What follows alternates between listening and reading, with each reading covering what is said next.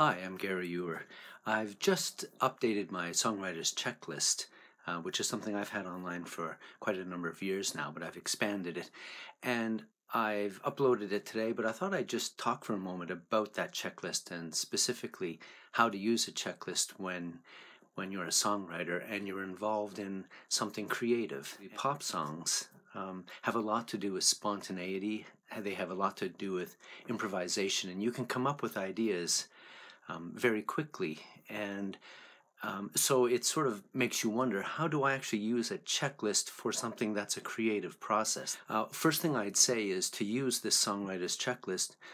You don't use it if your song is working well. If you've written something and it sounds great, you think it sounds great, your friends love it, you do it in concerts, you get a good audience reaction, there's no need to use a checklist for something like that. And actually the problem with using a checklist when your song sounds great is it starts to put doubt in your mind and starts to make you wonder, why is it that the things that I've put in this song, some of them are kind of counterintuitive, it maybe goes against what you might think of as solid songwriting principles, and yet the song just still seems to work.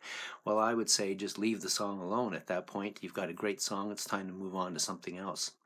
But I think this checklist works well if you've written something and you feel that there's something wrong, you can't put your finger on it, you just feel that it's not quite what you were hoping for, but you can't identify where the problem is. I think that's when a checklist can work really well.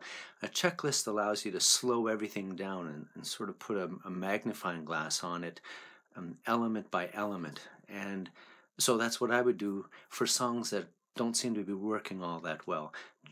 I would say listen to it a number of times, and each time you listen, focus on the lyric, focus on the melody, focus on the chords, and just try to identify those spots where you feel like something just isn't clicking the way you wish it did.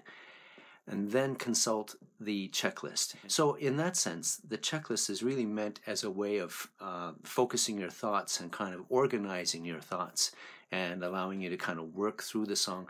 And you'll notice that not everything you've written will be on that checklist, and vice versa, and that's completely fine.